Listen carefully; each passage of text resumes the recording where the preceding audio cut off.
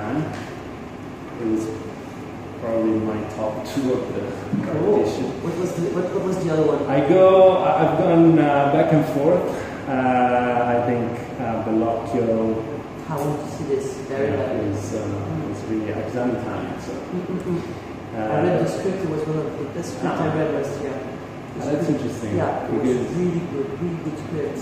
Because usually his thing is not in the script. I know. So and this one is more. It's almost like a genre film, which is we wouldn't expect it from him. So it's incredible. But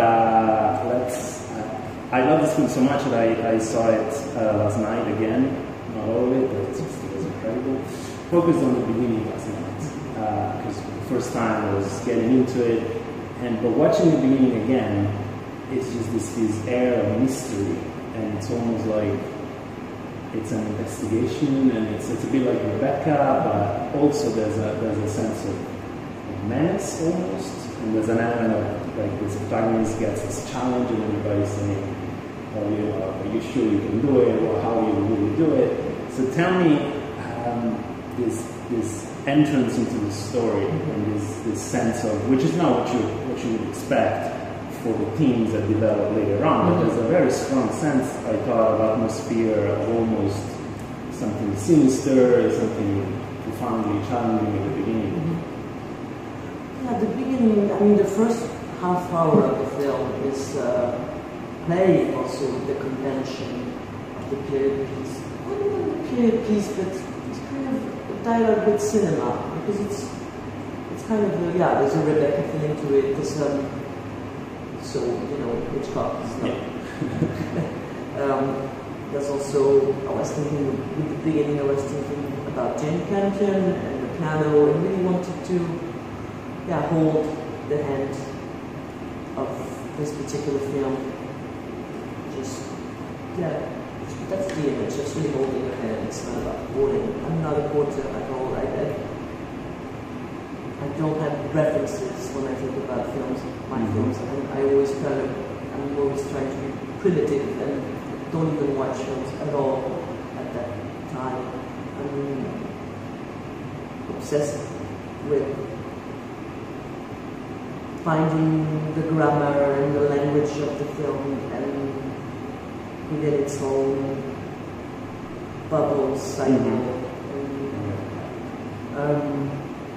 But I'm so really obsessed with the fact that movies should be entertaining, should be catching you with a pitch, and should really put you in an atmosphere where there's tension and that you can, and with a strong objective for the character.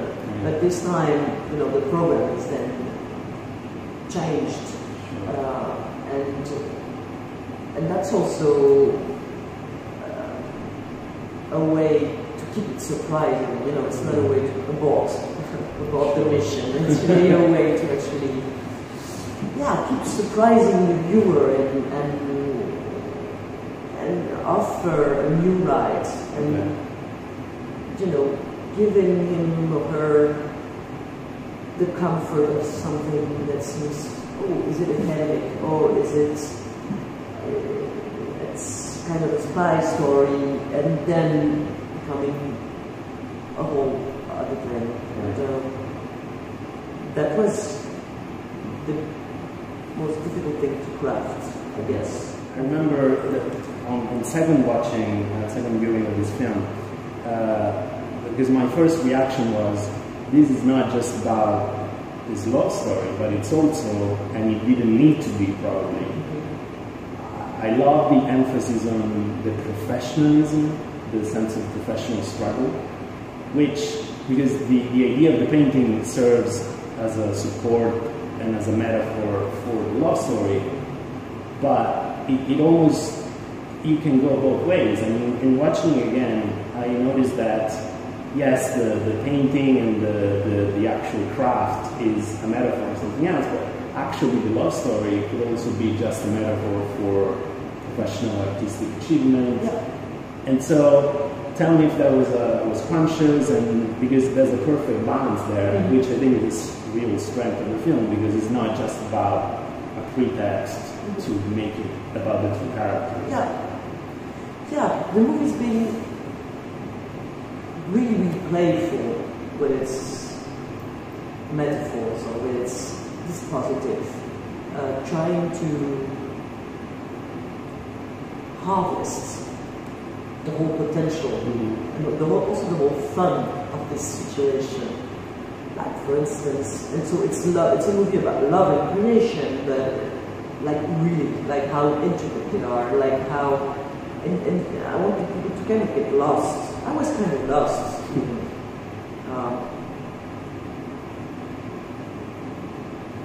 Like, there's a pilot scene in the film where she's saying, I know everything about you because I keep looking at you, and then the other one says, well, if you're looking at me, who am I looking at? And this is like the moment that kind of synthesizes the fact that it's a circle, that everything is linked. Their love dialogue is a creation dialogue. Yeah. Their love, the film is, mise en scène is building this love dialogue, but maybe it's this love dialogue that is actually building the mise en scène. And I had a lot of pleasure of getting lost even in this. And even, you know, when we were shooting, I mean, I was looking at, my DP was looking at a woman looking at another woman, and I was looking at the woman looking at the other woman. And it was this whole circle of looks that of course was crafted very accurately, but it was richer than what I would have expected. I love this idea of the act of looking as it's almost like an act of conquest, of defining oneself, that you have to escape. And I love that Valeria Golino says that she enters the room, she's confronted with her own image, and it's as if she was waiting for me. Yeah. And I don't know if that to you, because the character really has an air of defeat to her, like in a way she's being swallowed by the system. But that sense of like, you know, the painting of her nailed her, like that was the fatal blow. And the rest of the film, the two characters are basically trying to avoid this stare, this look. How was it working with Valeria to craft this character that is, in a way, she's losing, you know, this game of stares? That was, she talks about it better than I do, because she's radical. And it was difficult because she was there only 3 days, and it was the end of the shooting. And she came up in a world that was already existed, you know. But it was, of course, scheduled like that, because she said she was terrified. She said I terrorized her, because we were friends and we have a lot of fun. I picked her also because I didn't want this character to be this, you know, the grumpy old woman, bitter, very old. I wanted this woman to be 50, to be beautiful, to have her own desire, you know. And she laughs because Mariana speaks Italian and she just lights up. Alive, and to be frank, honest, and that there would be no, even though there's a hierarchy, because there's a hierarchy, still, we don't leave that hierarchy much, because she when we talk, it's really horizontal. I was obsessed with the equality within the characters.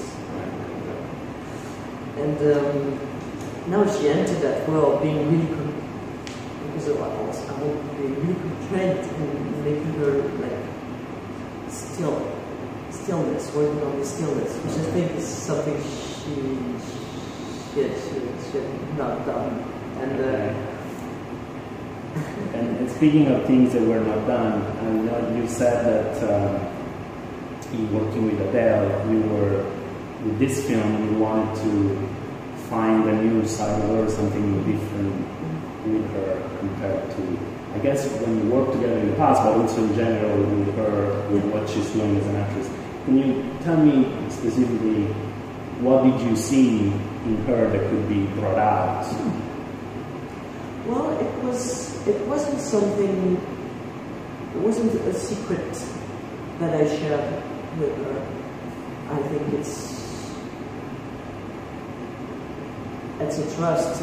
It's the fact that I trust her to be inventive and she's a searcher. She's always experimenting, and I trust her to surprise us all because she's an author.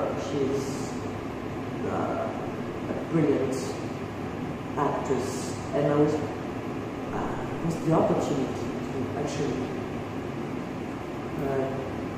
trust her with this. And the fact that we know each other so well was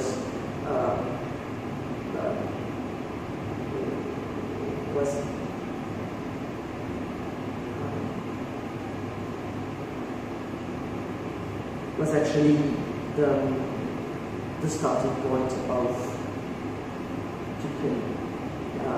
trust.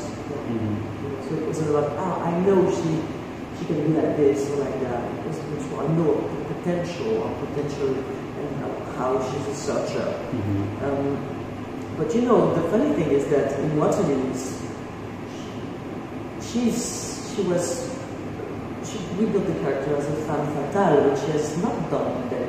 You know, so it wasn't about, I think we always have been working on building the characters together and freeing her of the strong position that she is. And that was totally welcome, really welcome in French cinema as a new burst and as a new femininity that was contemporary, modern, and I love that about Algeria. Also, you know, I saw that blooming and was amazed and happy as everyone that it happened. But she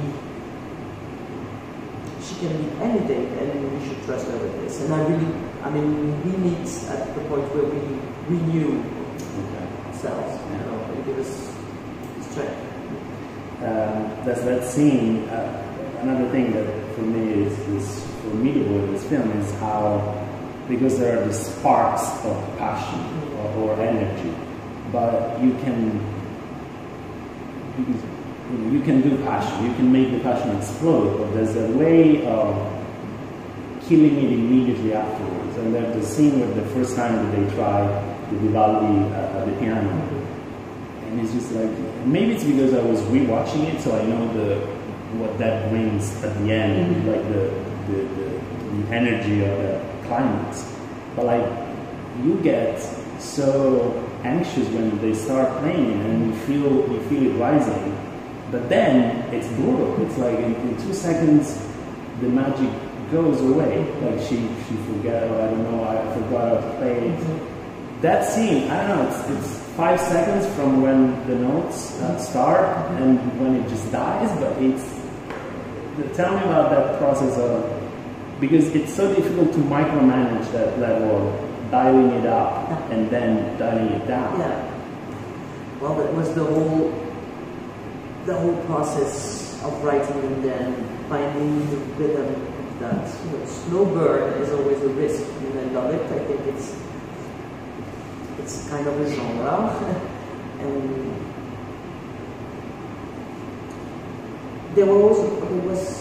and it's about being really accurate and about how a scene becomes always something else. It's not like the scene where they share a laugh, the scene where we see another side. You know, it's about being more fluid, more weird, more surprising, and really thinking about the rate of the beatings. And the delay, and the frustration, and I work a lot on the frustration and the delay. But I was confident because it's about being confident. Also about, trusting yourself with an idea, pushing it. Because everybody's always kind of scared. You know, like for instance, everybody was telling me, maybe we should do a take with a smile. And I was like, they're going to smile like an hour now. This smile, the first smile is at 60 minutes after the beginning of the film. Smile to each other for the first time. And everybody was telling me they should smile. And no, I don't want this woman to smile. I want the smile to be something that will strike us. And we keep seeing women smiling all the time. I never see women not smiling. I saw it during the football World Cup. And I was like, finally, because we keep smiling. And when you're not a smiler, you keep smiling because unfortunately we keep telling you to smile. Yeah. And you're totally, otherwise it's suspicious, you know. And so you have to be really confident. But I was also given that confidence by the other regime of the film, because it has these two legs. It's this very accurate chronicle, step by step, of falling in love, working on delay, frustration, dispute. And there's also this other layer that is, it's the memory of a love story. Yeah. And so that Vivaldi scene, that is a turning point, but kind of delayed, kind of just a glimpse. You do it because you know there's that final scene. You know that there's this other layer, there's this philosophy of love that you can give, there's this burst, so you have to trust. I always think of it as a ride, like if I was given the opportunity to design a ride in Disneyland, I would, you know, the climbing would be very, very, very long. One would be good. And tell me about, because there is a lot of painting in this film. As we said, there's an emphasis on the actual craft, which is very interesting in the way that you choose to show and to frame the actual painting. So there's a lot of like nervous sketching, which I loved with just the pencil. But tell me how you worked with this painter, with this real life painter, because obviously you have to be respectful of the historical context. Yeah. But also you have to make it different enough that even in there are a lot of close-ups of the painting which you have to see, you have to notice that it's her, but it's not really her, because it's the rules and conventions. So how did you make it, again, as a fine-tuning in making it suited to the story and the moment of the characters? That was super hard. Frankly, that I was ignorant of how hard it would be. We were all. And it wasn't hard in the editing room. It was the process of taking all this. It was really hard. The basic thing is, yeah, you have to take the real, you have to stay to be true to the history, the real pigments, the real canvas, the real thread. So this is all accurate. Then I met this painter on Instagram because I didn't want to work with a copyist or a cinema painter or somebody from the Louvre who would know exactly the store painting. I wanted it to be a young painter, a French painter from today. And I met the body of work of Haenel, and she's very, she's painting oil, and she's much more in the tradition of the 19th century. I mean, that's what she studied. So that's why it's kind of avant-garde, let's say. But the thing is, I wasn't obsessed with the work, with the final work. We hardly get a glimpse of what it looks like. It's not about, is it going to be good, is it masterpiece or whatever, is it going to be true to blah, blah, blah. It's about the layers, the work. So we decided, we took shots of Adèle, and we decided which company went into painting, what was going to be the difference between them, because I didn't want it to be lousy with the other one beautiful. Exactly, So, you can make, they still need to be competent, which is why if you're not in that moment, how do you do the... You think a lot, and so then you go, and I went, it was also a strong collaboration with the DP, who was really thinking about this. So we went and we watched her paint the whole painting, and we were like, okay, maybe we should look at this part, maybe this part, because I want to talk about the job, not about, how beautiful is it going to be. And because also I wanted, we had to shoot a precise moment, and I didn't want it to be cut at the editing room. So you had to pick a moment that was interesting and not too long. and so that we wouldn't edit it. Okay. So that's how we. But it kind of appears because when you see like the layers, what is fascinating is when you see the first layers, you see modernity. Yeah. You see that contemporary is about. It's always ideas. It's how far do you go? How far do you go in the idea? The more you make it for the story, I guess the farther you go from possibility of the time. So it's really hard. Okay, well, thank you. Well, thank you. It was nice.